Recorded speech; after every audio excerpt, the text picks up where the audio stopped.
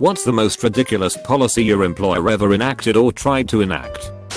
Best Buy had to walk past the customer like you're doing something else, then turn back and ask them an unrelated question before trying to help policy thing.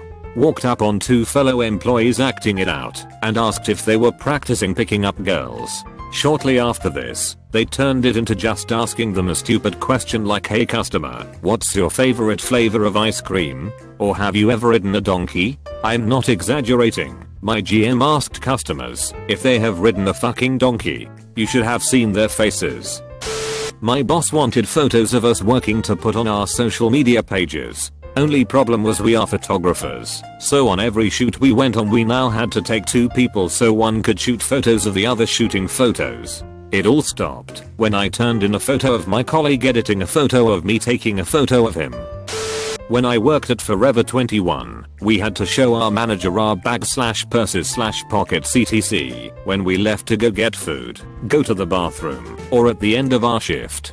This was supposedly to keep theft down. At the time I worked there, I'd been having pretty severe reactions to perfume, so my doctor gave me a special EpiPen to carry around in case I got sick. I had it in my bag, along with a book and some other junk I brought to work. One day I was showing my bag to my manager before my lunch break and she saw the EpiPen.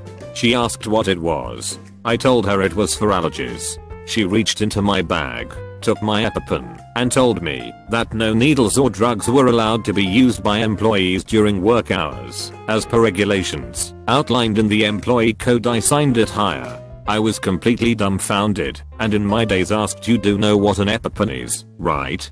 She tells me that she doesn't care. I can't be shooting up in the bathroom on my break. She kept saying it was in the rules, blah blah blah.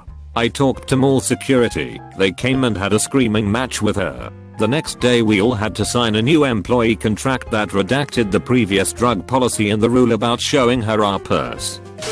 I have a buddy who worked for a very large asphalt paving company. His division had approximately 300 employees.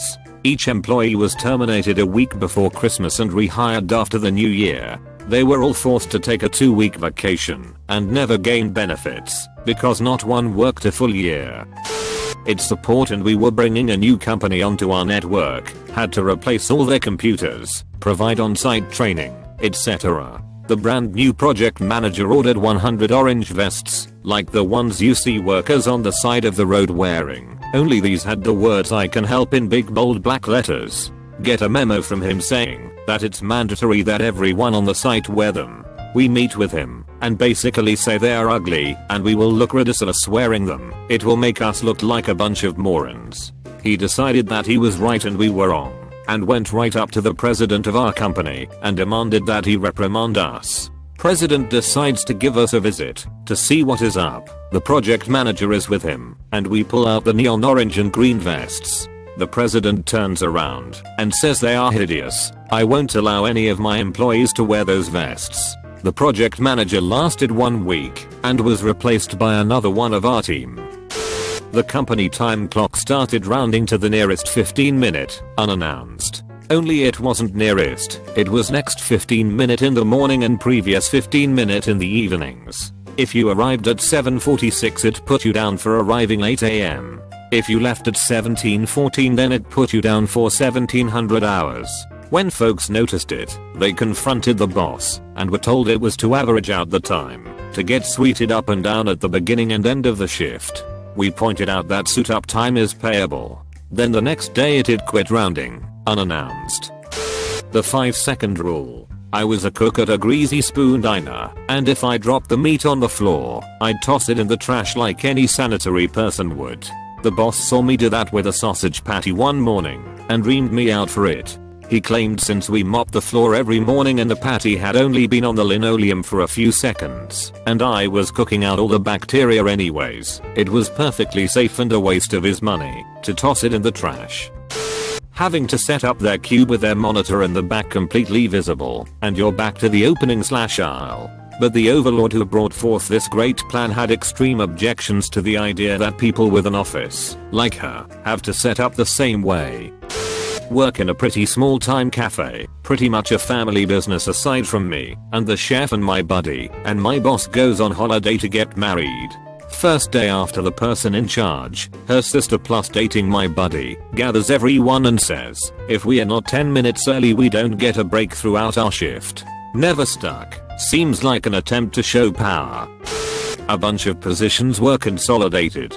I was one of the few that got to keep my job plus take on the responsibilities of a few others. As a favor the boss switched us all from hourly to salaried workers and told us we would get paid for 40 hours of work, no matter how much or how little we worked, so long as we came into the office every day. A bullshit way of denying us overtime pay. Pretty much everyone in the same boat as me just stopped working on Fridays at noon. Within 6 months, we all found other jobs elsewhere. Worked at a discount clothing store, and my managers all demanded a coworker who was 8 months pregnant cover the fitting room. On her feet. With no place to sit or any water, because no drinks allowed on the sales floor. Guys. There was definitely more than enough associates there who could've also done it, and offered to, but nope. It had been too long, since she'd done a fitting room shift, might get rusty at standing in one place, and saying have a nice day to people, I guess. Policy. She was too afraid to comment back at them, because they'd threatened to terminate her after the pregnancy before, but she'd been having a couple health concerns, and was more concerned about baby, so she wanted the money more.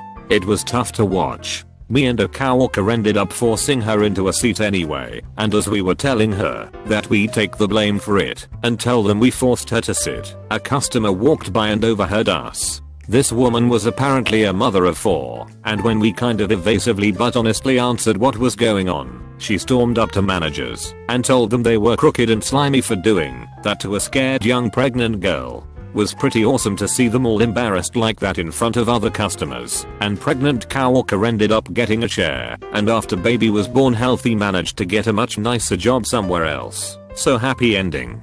Not nearly as horrifying, but we also had a very strictly enforced policy where we had to always comment/say something positive about the customer's purchase. Every time. Even if it was just an old woman buying a pair of plain socks or someone buying lingerie, I was expected to start up some kind of conversation specific to the item of clothing. Managers would come up behind you sometimes and silently observe for like 10 to 20 minutes to see if we were doing it. I got written up a couple times because I absolutely refused to start up stupid conversations. If someone was just buying like a pair of panties or something, people already have enough anxiety about checking out. One needs the person ringing them up to start making dumbass comments about how cute the bows on their panties are or whatever, and certainly not in front of other customers. Worked for a website.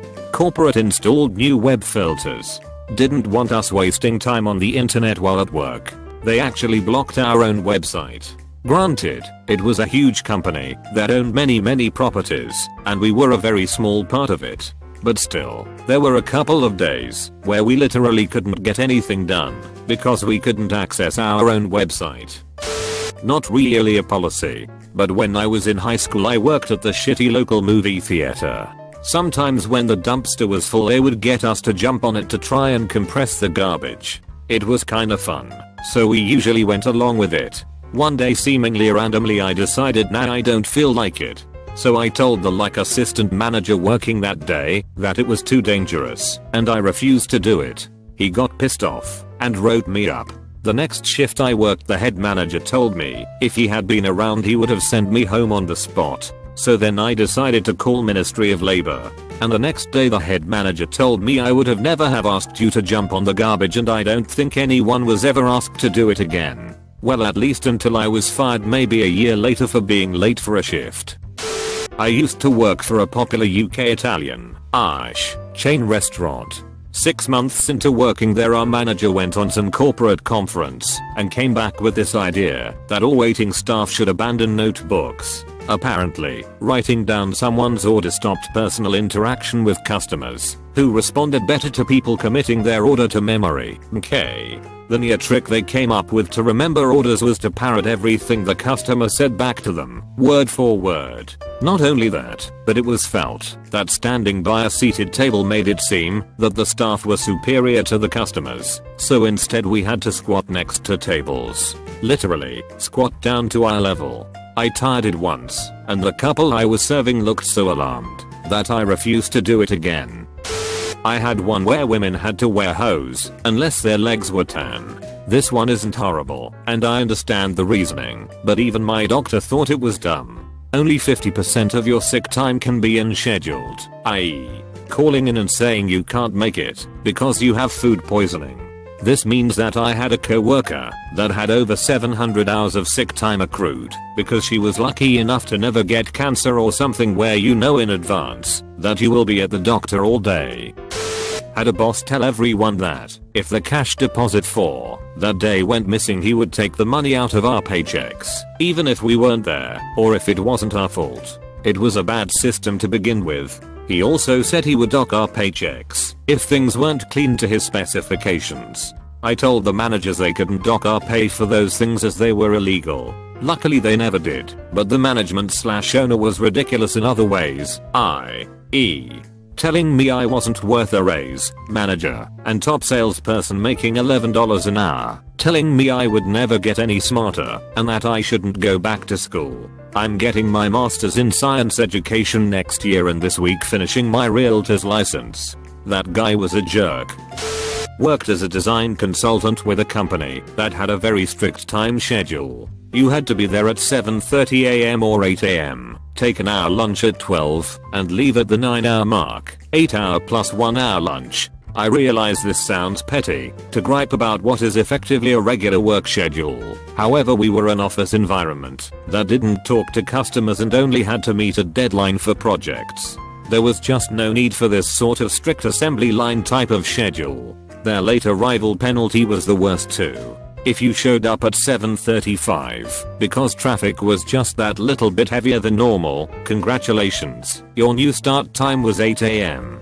And if you showed up at 7:20, while they didn't directly expect the free 10 minutes, they very heavily encouraged the free time. Everywhere else I have worked in my 10+ YR career has been far more relaxed. Be there during core hours, 6-hour window from like 8 to 3, do your 8 hours of work, leave when you're done. There was just no need for that strict of a schedule there.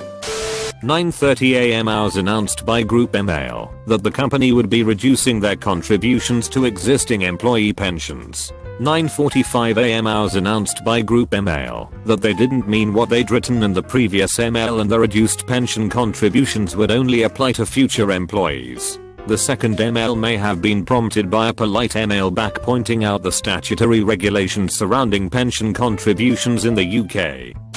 I worked in mental health facility. There was manager that tried to make people voluntarily give up their lunch hour to bring their lunch from home and sit in the break room and listen to him lecture about counseling practices. I was the only employee who refused, and I told upper management that I would go 2 hours if they tried to force me. Of course I had a target on my back from that point on, but I already had my exit plan ready anyway. Soon after I left, the manager was fired because he did some other things that people complained to both ours and the legal department about.